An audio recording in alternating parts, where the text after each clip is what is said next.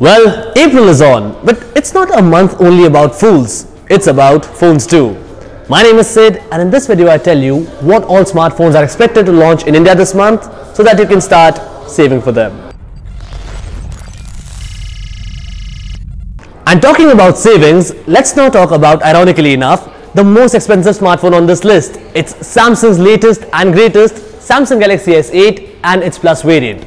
The phones are the first ones to pack in Snapdragon 835 CPUs in the world, but if you're from India, chances are that the Exynos variants might arrive. Apart from that, the phones pack in a virtually bezel-free design with gorgeous 5.8 and 6.2 inch screens respectively. Now, most of the specs I'll show you on your screen in just a while, but let's have a word about pricing. The phones are tentatively priced at 60,000 Indian rupees. So not just Apple, even Samsung is after your kidneys now. Now, if you want something more affordable, the Moto G5 is coming to India. It's gonna be Moto G5 Plus's younger sibling, and it has got a lot of goodies as well, along with a reduced price tag.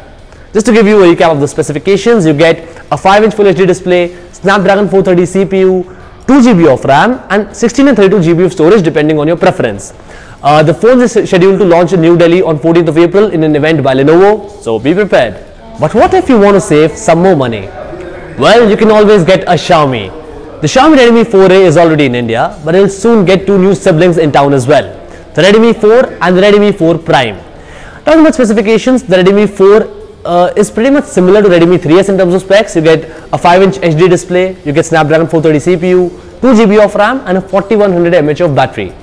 The Redmi 4 Prime on the other hand is a bit similar to Redmi Note 4 in terms of specifications. You get a Snapdragon 625 CPU, you get 3 GB of RAM and a 5-inch Full HD display. Enough of the foreign brands. Now let's talk about the Indian company Micromax as well. The company has already announced its comeback phone, the Micromax Dual 5, which starts to go on sale starting 10th of April, both online and offline. The phone packs in a 5.5-inch Full HD display, it's got Snapdragon 652 CPU, it's got 4 GB of RAM and 128 GB of internal storage, all for a price tag of 24,999. Now since we started with Samsung, let's end it on Samsung as well. Samsung is planning to launch two new smartphones in its C series. The first one is C5 Pro.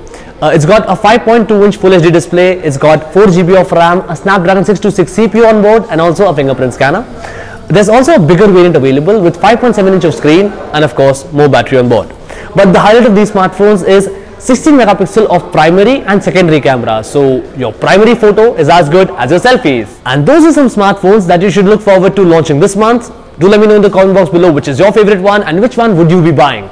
Also, don't forget to subscribe to our channel, do not forget to hit this video a thumbs up and most importantly sharing it with your friends. My name is Sid, keep coming back for more. Ciao.